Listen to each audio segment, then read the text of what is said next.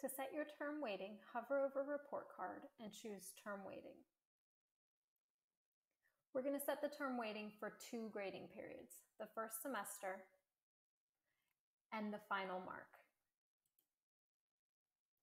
Inside the first semester box, choose second quarter and type 100%. This means that the second quarter grade, which includes all of the grades to that point in the year, will calculate the first semester mark. Then scroll down to the final mark box and check fourth quarter and fourth quarter final exam.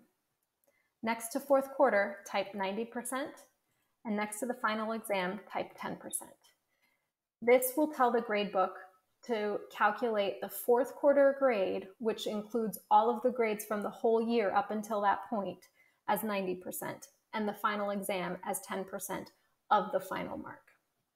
If you teach other classes, they'll appear down here.